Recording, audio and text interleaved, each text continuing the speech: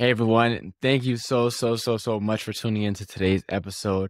I just want to give my gratitude as we're wrapping up 2022, my word for the year. I do this every single year. I always have a single word to describe the year. And my word normally doesn't come to me until like sometime around this time where I start reflecting and then it just hits me. And the word for this year is clarity, right? Because it took me so long to finally get clarity that the podcast is all I really wanted to do and all I wanted to focus on. I spent this year, trying to get into real estate. I only closed 3 rentals, which is not barely anything. I was barely scraping by this whole entire year in terms of I'm still at the restaurant. My original goals was to leave the restaurant by February so I can get full time into real estate. Well, that was the plan at the time. And I'm still at the restaurant and I'm just extremely grateful for having a side job. Definitely it's what keeps me going. It's what funds me for the time being. But I also try to do a social media marketing agency. I got my LLC and stuff filed for that back in October. I was convinced that that was what I really wanted to do. And that ended up not being what I wanted to do. And so around December, I finally started learning into this thing called Ikigai. And I started looking into, what I wanted to do. And it just made sense that the podcast was really it. It's where I had all my focus. I was doing it consistently, but I was doing the bare minimum. And someone says to me, you can't expect full-time results only putting in part-time effort. And there's people out there that this is their sole, mission, their sole purpose, and they're putting all their efforts and they're getting great results because they're focused. And for me, I was distracted for so long. So this upcoming 2023, I am super excited to see where I can take this podcast. I'm finishing off this year right now. This month of December was my best month by far. I have, as of this time, 530 downloads. I'm finishing up the year with 2,499 downloads so far. And it just amazes me. I thought I was going to end the year off around 2,100. My goal is 3,000, but as I said, I was putting the bare minimum kind of for the majority of this year. It wasn't until like late November when I really started getting intentional as to, what can I do to help the podcast grow. So we're going to get right into, the top 10 episodes for this year. Let me not stall any longer. We're going to start off from number 10, and then we're going to go all the way down to number 2. And then we're going to say some honorable mentions and then finish off with the number 1 episode of the year. So we're going to start off number 10. This episode is number 29. It's How to Become a Quality Investor, Landlord, and Person with Ed Matthews. Ed is an amazing guy. We talked about a lot of great things, a lot of great tidbits that could be applied into the investing world and into your personal life. And there's this exercise he talks about in there as well, that it's pretty much, you have 3 columns, I forget, and it's something along the lines, you have to picture, what it would feel like if you weren't to achieve a goal, and then what it would feel like if you did achieve the goal. And it uses the power of visualization kind of to get you to inspire you into action. It's a great exercise. Make sure to go check that episode out.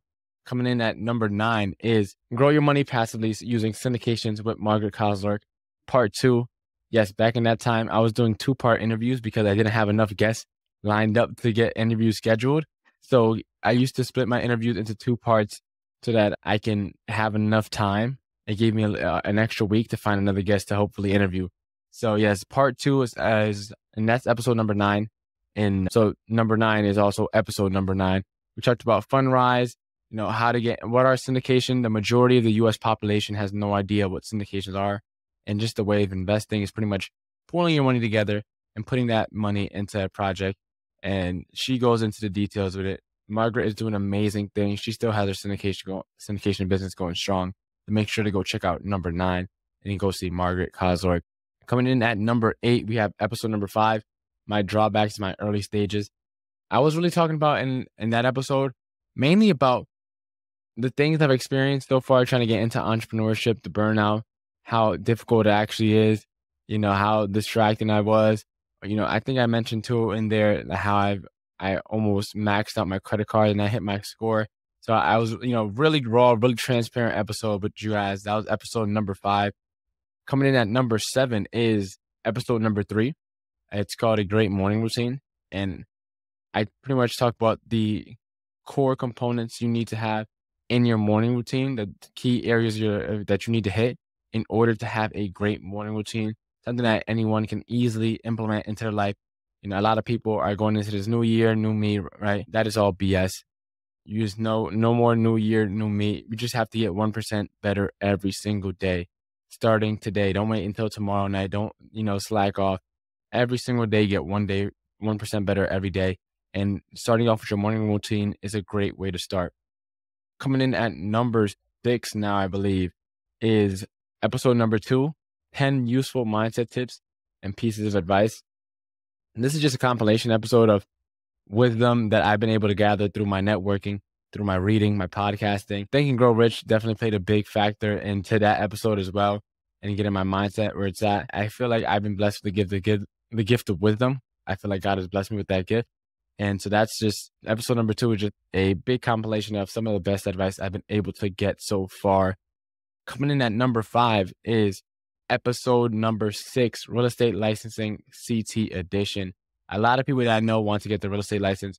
So in that episode, it's super straightforward. I just tell people what I did to get my license.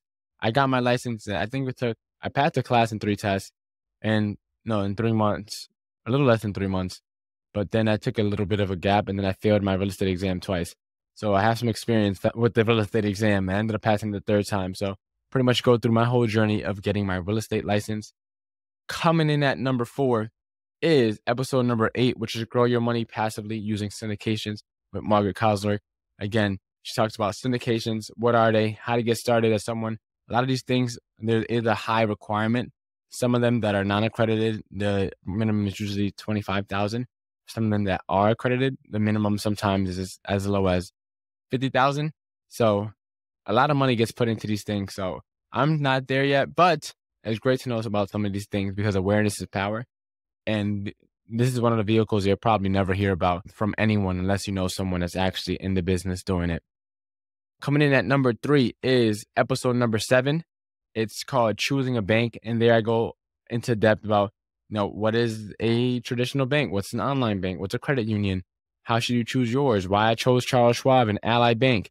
And I go into the details as to what you should factor in when choosing your bank so that you can have a safe spot for your money. Coming in at number 2 is actually episode number 1, My Walk to Wealth. That kind of talks about my journey getting into entrepreneurship. I didn't really talk about how I started a podcast in the episode, but I talked about, what it was like dropping out, the mindset shift I had to make, reading Rich Dad Poor Dad, how that shifted my mindset, the decision to drop out and working 70 hours. I go into detail as to everything pretty much leading up to the podcast. And so you guys can get up to speed as to what I had to go through so far in life. So that was episode number 1. And before we mention our top spot in this episode, I just want to give some honorable mentions. So I'm going to do 3 quick honorable mentions. Super nice, super easy. Coming in at episode number 4, it's Intro to Points and Miles. This episode, I talked about what I did to get my score to over 700.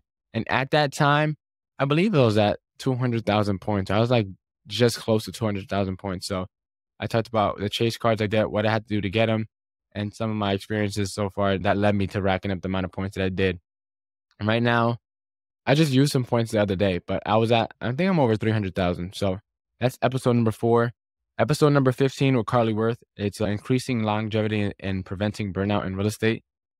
This is part 1 of that episode. That episode with Carly, she has an amazing story. She got into real estate and started getting it going pretty quickly, but quickly found herself being run around by a lot of investors, and her time was, sucked dry. So she didn't have time for a lot of the things that she wanted to do, and she got burnt out. And despite having a very successful year in her first 12 months in real estate, she was in a place where she was almost borderline quitting, and she able to finding her way through. And now she's on track to do a lot of amazing things. So make sure to go check out episode number 15. And then my personal favorite episode that I've been able to do was an interview. It's episode number 34. It's Achieving the Highest Level in a Game We Call Life with Vic Manzo. That is by far my favorite. I've been able to take away a ton from that episode. Personally, I see myself quoting that Vic in a lot of my new interviews that I'm doing. And then when I go on new shows, I also see myself quoting Vic a lot. He definitely helped break things down, and he just resonated with me. And the things he was saying really, really taught me some new perspective. So that is my last honorable mention. And to finish off, the number 1 episode by a landslide in 2022 was episode number 17, Business Credit, Airbnbs, and Networking Marketing. network marketing with Morillo. He is amazing. He's another young Dominican guy. He also played football for a while, decided to leave school, and he's doing big things now. He has a lot of going, and he talks there about, how you can start building your credit, both personal and business, his journey, how he got his first Airbnbs. He has 2 or 3 now, so he's just on the rise. So that's episode number 17. Again, I want to thank you guys for this amazing year. I have so many things in store for you guys this upcoming year. So keep showing support.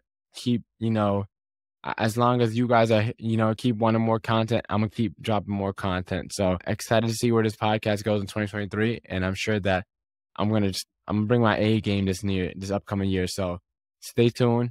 A lot of heat is on the way.